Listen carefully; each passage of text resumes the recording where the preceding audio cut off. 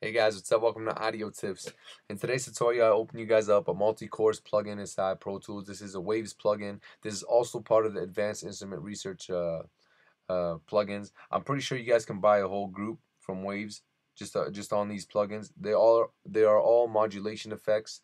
Basically, they just alter the sound of your vocal or your instrument.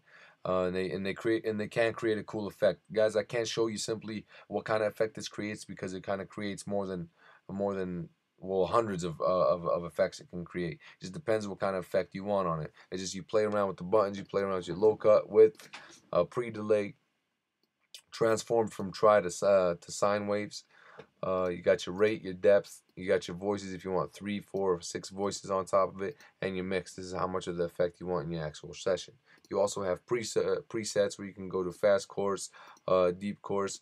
Guys, these do create some cool effects, so be sure to try it out. I just want to give you guys a little overview on it. This is the multi-course era. Thank you guys for watching, and please subscribe.